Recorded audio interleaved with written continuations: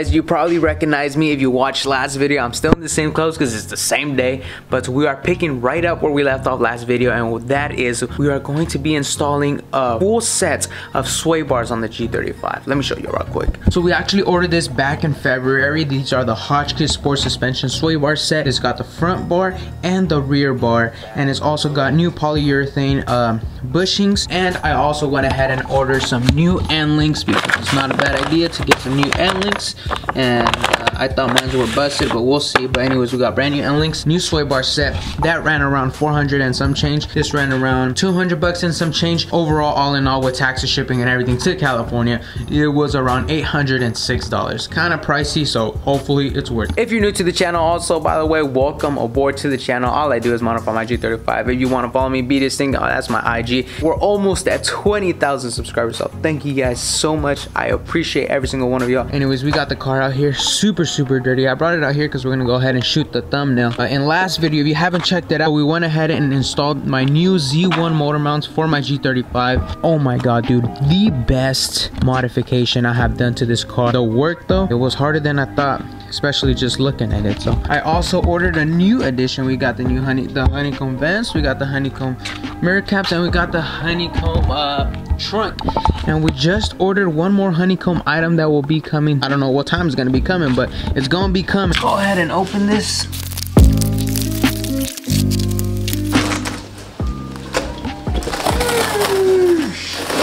Package. Oh man, these look awesome. All right guys, so here's the set. You got both sway bars, you got the urethane bushings, the brand new ones, plus 2 packs of grease. All right guys, so we're gonna get under the car so we can show you guys. By no means is this a tutorial, this is just me learning. So here's the bar we're replacing the skinny one first, this black one. This is connected to the end link right there. It's on the side. So it's pretty much unbolting that bolt, the top one. Now they said we want to make sure what way is facing. So this is also why I'm recording, so we can see exactly how it's faced. Now I was researching videos and it says like you're going to want to bolt it up. I was watching, what's it called, Dona Media. He was installing on his Miata, but I think the concept is still the same. Right now we're in the air, the car's in the air. So once the car sits down on its actual weight, the sway bar is gonna act different. It's gonna be under a different pressure load and stuff like that. I feel like that didn't make sense, so let me try explaining this. Basically, you're putting the end link in the hole, okay? This is gonna be super, don't take it the wrong way, but there's an end link in the hole. Say you put it in the hole, right? And you tighten everything up, you freaking lower the car, and now the sway bar changes, and now it's like pushing the end link up. And now there's pressure, and it's messing with it, right? Or it's badly adjusted, and it can go down. Either way, it's not adjusted right. So what you want to do is say the sway bar's here and the end link's here. You want to let it sit on its natural weight and then see how the sway bar reacts and where the end link connects, and then you can go ahead and put it in the hole. That way it's structured correctly and it's not, you know, gonna act different on you and other things. It comes with instructions because we are going to need these. So we're gonna go ahead and take off the plastic tray. Once we take off the plastic tray, we can go ahead and use a 14mm, start removing some of the end link bolts.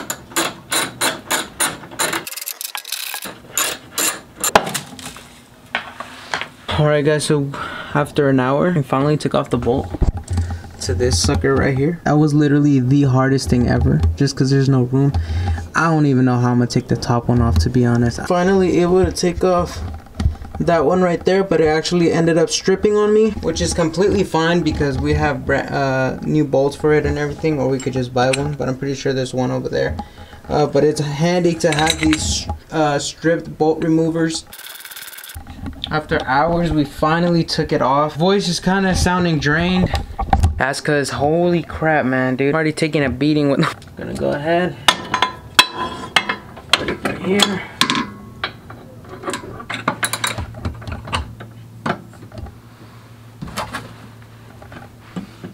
There you go. This strip bolt remover does wonders, bro. So we have both end links. We're gonna go ahead and want to match the heights of these. It's like a joystick. Look at this one. Look at the white line one. No play whatsoever. Also for the G35s, if you don't know which end links are for what side, like you can see it's a lot bigger. So this one's for the front, and the skinnier one's for the back. Alright, I started around 10. I think, let's check what time it is. It's 1:12. Damn. Anyways, we finished the back. Let me go ahead and show you. Gonna go ahead and go under the car. Brand new end links along with the sway bar. Brand new bushings right there. Here's the other end link. So I just installed the back ones. Actually, I made the biggest mistake of my life right now that I'm just noticing. This right here, you can see that we're on the stiffest setting. And here, we're on the loosest setting. You know what? If I didn't record all of this, I swear to God, I would have made a lot more mistakes. You know, recording actually makes you realize a lot of mistakes that you do. It's basically double checking your work. All right, guys, so I'm tackling the front of the car, right? The front sway bars now. Remember I told you guys I've been hearing a squeak from the front, from like the driver's side. I've been hearing a squeak. I didn't even touch it, just so I want to show you guys how it was. Let me show you guys. So here we have the lower control arm, and then we have the end link right there that connects to the sway bar. Look how loose it is. I kid you not, I did not look, check this out. This is the scary part. Look at this. I can take off the bolt with my hand. Never in your life should you be able to take out a nuts with your freaking hand like that. There.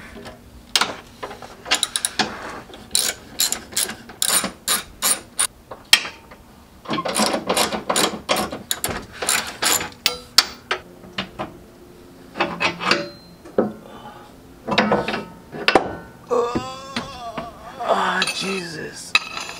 Alright guys, it's 4 o'clock. Oh my god. I could have finished a lot sooner, but let me show you what's taking me so long. So here we got the new sway bars. It's on. Everything, it went smoothly.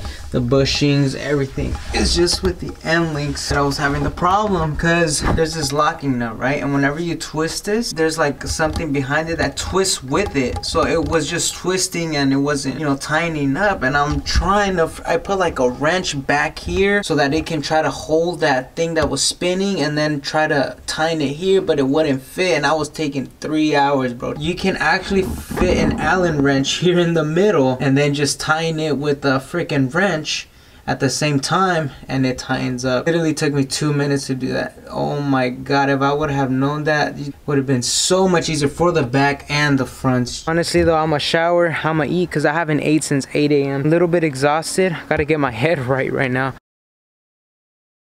Alright guys, it's been a couple days later. Man, that laundry machine's hella loud. Hold up, let me get over here. So it's been a couple, if this side of my mouth is kind of weird, it's because I just went to the dentist and they numbed it, so it's kind of like, so yeah, I've been driving this now for a couple days, and on the turns it feels a lot more. There's this little turn going to my work that is really like a turn. It's a 25-mile-per-hour turn, but I'm going at it at 60. Before, the car felt a little unstable, like it like, you know, like you feel like it's about to tip over. So I usually slow down to about like 45, 50. It's still going fast, but I slow around like 45, 50. But now I went 60, bro, and I almost went 65. Like the car feels a lot more stable, planted, and you just feel more comfortable taking that turn, and it doesn't feel as scary. So that's definitely the biggest difference that I felt. Thing is, 99.999% of the roads here in Sacramento is a straightaway. There's one street right here behind Target that is kind of curvy, and we're gonna go ahead and film a couple tries. We're gonna keep going back and forth and then show you guys kind of how it feels. I don't know if pick up some speed. So we're going like 50 right now. Super stable, man. It's almost sliding, but it's super stable.